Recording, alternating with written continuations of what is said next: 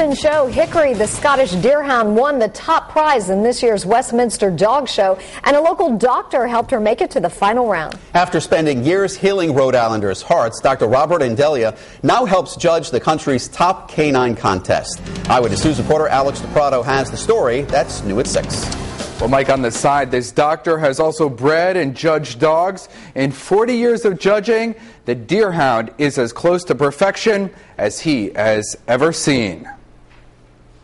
The Scottish deerhound, wow, what a wonderful win. The 5-year-old is top dog. Retired Narragansett doctor Robert Indelia knew she was special. The finest Scottish deerhound I've ever judged.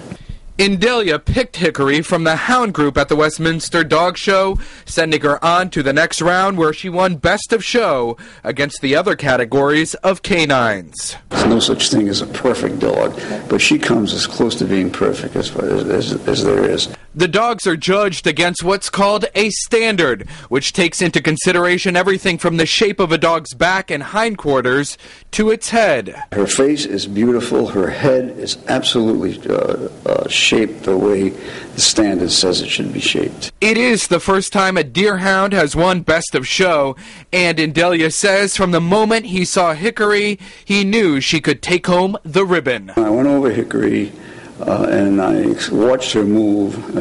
She just lightened up to me, and she was the one that I actually had to pick. Hickory lives on a farm in Virginia. I'm Alex DePrado, Eyewitness News.